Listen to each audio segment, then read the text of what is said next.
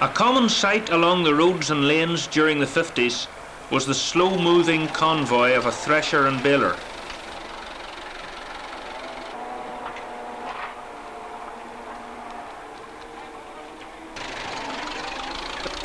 Michael decides to thresh his corn just before Christmas.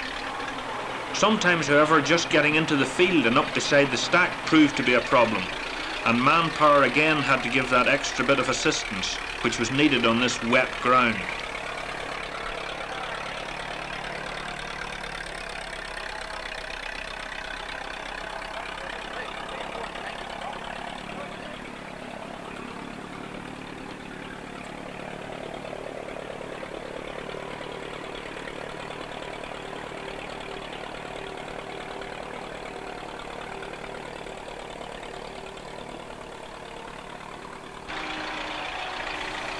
In days gone by, the corn would have been separated from the sheaves by means of a flail.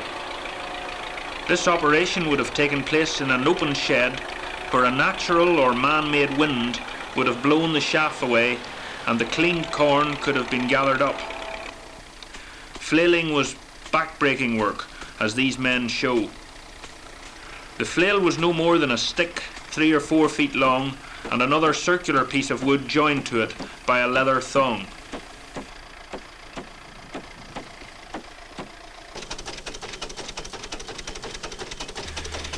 In the early part of the 20th century, steam threshers were beginning to appear. This shot of a steam engine threshing corn was taken outside Garva and attracted a large audience. The steam engine was heavy and could only be taken into a field which was hard and dry.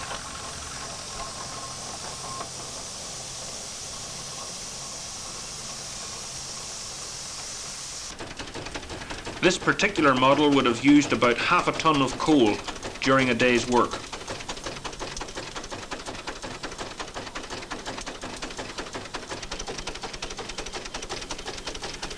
Back at Mahara, the wheels of the thresher are lowered into a hole dug for the purpose. This helped to steady the mill, which vibrated greatly and also acted as a brake. The belt has been hooked onto the pulley of the Fordson and to the drive pulley of the thresher. The second Fordson is driving the baler. One tractor could have driven both the thresher and the baler.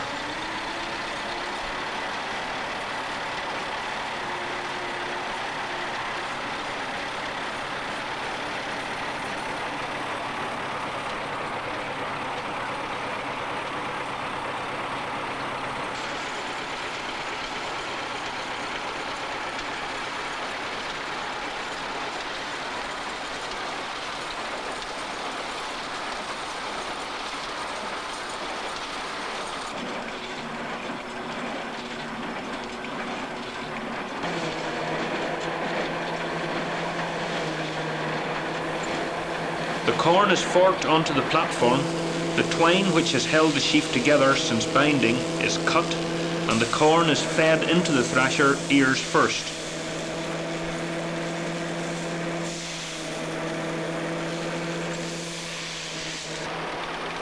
It now passes between the roller drums, knocking out the grain before the sheaf has cleared the rollers.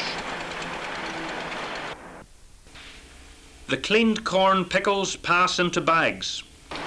Michael smells the newly threshed corn. All seems to be okay. The chaff falls to the bottom of the thresher and will be burned later.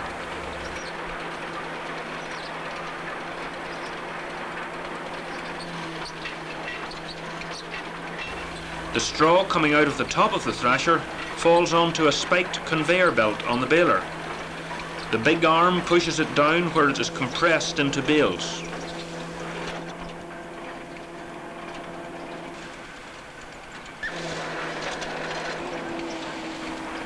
These bales were much bigger and heavier than the modern pickup baler would produce. Threshing a stack this size would have taken about 2 hours.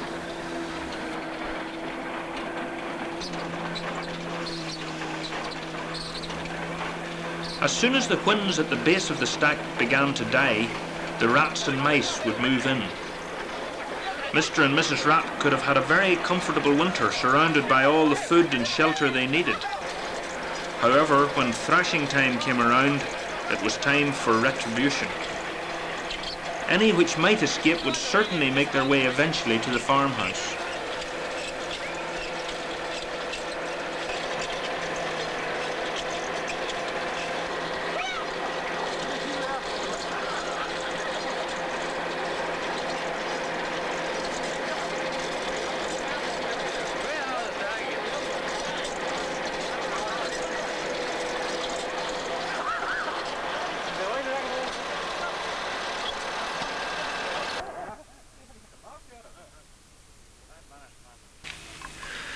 A welcome break for the workers was the tea being brought out to the field. The bales served not only as seats, but tables as well. Them times told me there had been such a thing as insurance or public liability. No. You stuck a wee notice up on the side of her and away you went. Denying all responsibility. You wouldn't get away with that nowadays? No, I don't know. The later models of them come out with screens on. The belts was all screened down. No, now, if you look at most of the thrashing men around their country, they're all 9.5 fingers. They haven't the full complement of 10 anyway.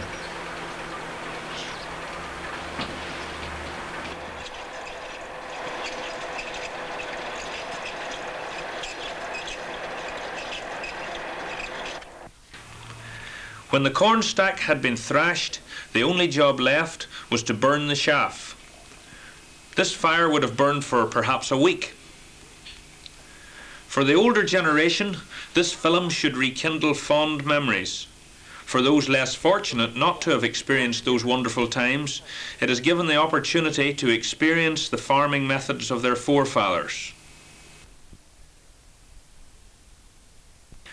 That age has gone forever, but reminders are still all around us, in museums and in exhibitions devoted to recapturing the countryside as it was. To dedicated people like Tommy, Michael and Willie, we owe a debt of gratitude.